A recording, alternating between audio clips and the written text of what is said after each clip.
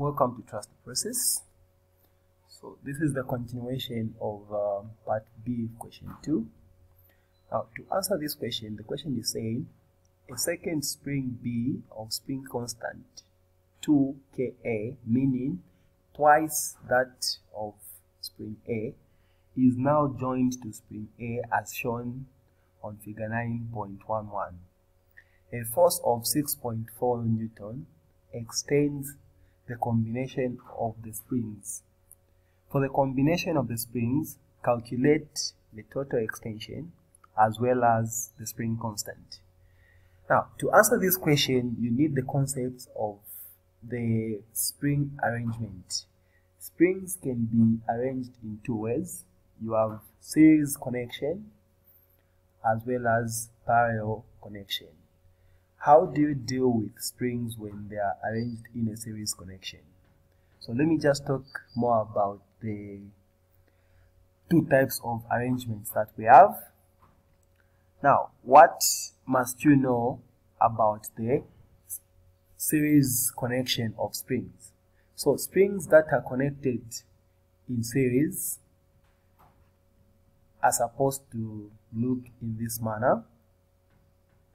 This is when they are arranged in a vertical direction.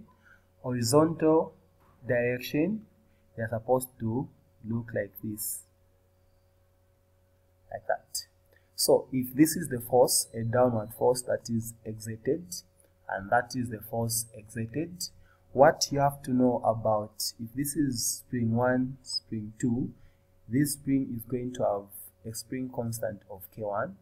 The other one is going to have a spring constant of K2.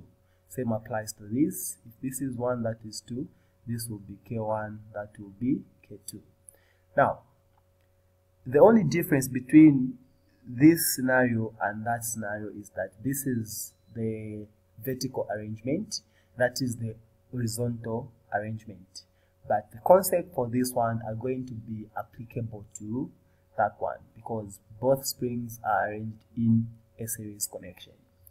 Now, what you have to know about the series connection of springs is that this force that is exerted is going to be experienced by these two springs evenly, meaning spring 2 is going to experience that force, spring 1 is also experiencing the same force, of which we can say the force that is exerted is known as the effective force or the total force.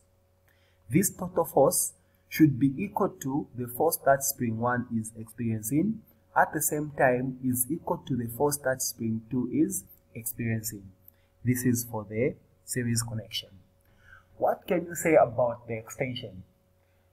We cannot make an assumption that the extension is going to be the same because we don't know whether if the spring constants are the same, because that can only be the case if the spring constants are the same, but we don't know if that is the case. So we can say that since this spring is going to be extended by an amount x1 and that one will be extended by the amount x2, we can say the effective or the total extension is just given by x1, the extension of the first spring, plus x2, the extension of the second spring. That's what we can say. Meaning, these can now be written. Ideally, what we want to come up with here is the formula of how you can find the effective spring constant for springs that are connected in series. So, we know from Hooke's law that F is equal to Kx. Making K subject of the formula, you have K is equal to F over X. So, if that is the case, you can also make X subject of the formula here. If X is the one that is subject to the formula, you are going to have X is equal to F over K. Okay? Now, if you compare this equation, you plug in this equation here into this equation for the effective extension. The effective extension here, it will mean effective extension is given by effective force over effective spring constant. So where there is effective extension here, you can say this is the same as effective force over the effective spring constant, like that. Okay, which would be equal to the extension for the first spring will be equal to the force exerted on the first spring over the spring constant for the first spring, plus the extension on the second spring is given by, with reference to this, is given by the force exerted on the second spring over the spring constant on the second spring. But we know that when these springs are connected in series, the effective force is equal to the force exerted on spring 1 is equal to the force exerted on spring 2, and so on. You can also have a lot of springs, meaning you can say this, that cancel, because these are going to be of the same value. Hence, you have 1 over the effective spring constant being equal to 1 over K1 plus 1 over K2, like that. So making this subject of the formula, you have 1 over K effective is equal to K1 plus K2 over K1 K2, meaning the effective spring constant will just be equal to K1 K2 over K1 plus K2, like that. If you want, you can use it from here, it doesn't matter, but when you make it subject to a formula for 2 springs, this is what you're going to have. Okay, now let's go back to the question. The question is saying there is an extra spring that has been put there, and that is spring B. This spring B has a spring constant of 2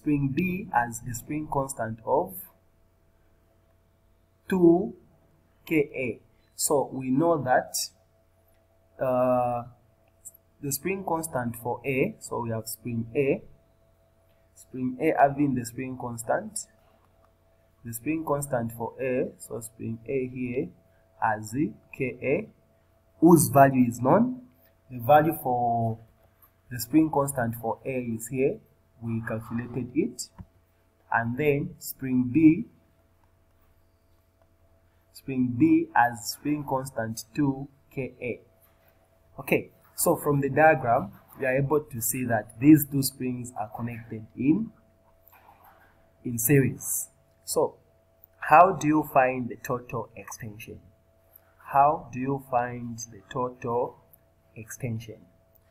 So, finding the total extension, you just have to say the extension for spring A plus the extension for spring B from this formula here. Finding the total extension, which is the extension for spring A, the extension for spring B. That is how you find the total extension. Okay? Now, how is it going to be? Alright, so this is how you're going to find the total extension now. So we have spring A, that has the spring constant Ka, spring B, that has the spring constant 2 Ka. And then, since these 2 springs are in series connection, we know that this spring is experiencing the force of 6.4, the one that is exerted. This spring is also experiencing the force of 6.4 newtons. So, clearly, you know the extension that was caused by 6.4 for spring A. According to the sketch, from the sketch here, the extension that was caused by 6.4 is nothing but 8 centimeters. So you know that for spring A, this force of 6.4 was causing 8 centimeters. What about spring B, whose spring constant is just twice that of spring A? So spring B, whose spring constant is just twice that of spring A, is going to cause what force? What will be the extension caused by this force? Sorry. The extension is expected to be halved, meaning it has to be half of this. Why am I saying that? We know that force is equal to kx, and then we are trying to find the extension. Extension is equal to f over k. Now, what happens when you double the spring constant, maintaining the force? So this is the original thing, and then for spring B, the other spring, we know that the force for B is just F, but the spring constant is 2K. It has been doubled. What is going to happen to its extension?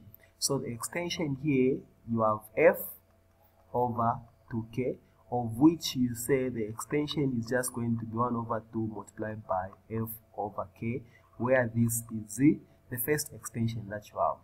Okay, so the extension for B is going to be 1 over 2 that of A. Alright, and clearly it's making sense because this one is stiffer than that one. The spring B is going to be stiffer than spring A because the stiffness depends on the spring constant. That's why we also say the stiffness of the spring.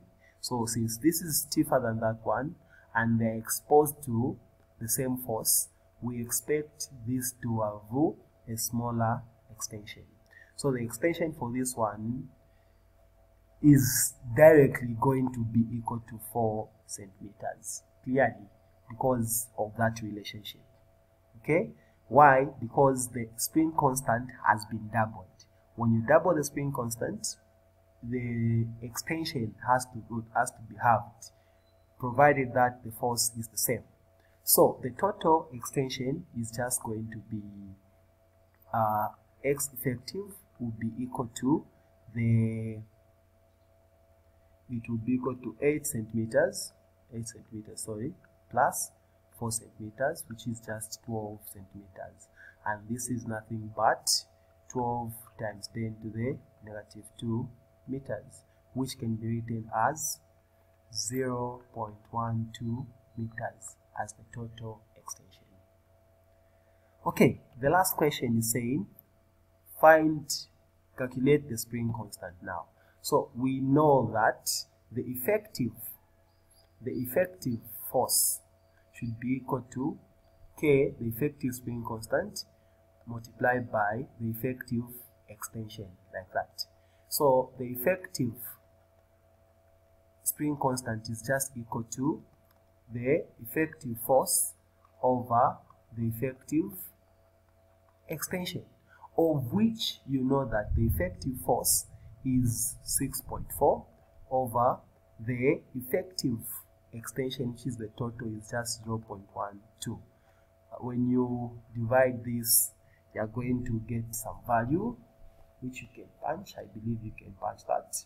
So punching that, you are going to get a value of something like 53.3 Newton per meter, if not mistaken. That is going to be the effective spring constant, like that. Or you can also use that other method where we said the effective spring constant for springs that are connected in series is given by, since we just have 2 there, we are going to have effective is equal to Ka plus multiplied by Kb over Ka plus Kb. Now here you are going to have this is just Ka, then that is 2Ka over, that is Ka multiplied by, then here plus 2Ka, and then you are just going to have 2Ka squared over 3Ka. You know the spring constant for A, you can plug in the value, and I expect you to get the same value, the same answer as the previous method, this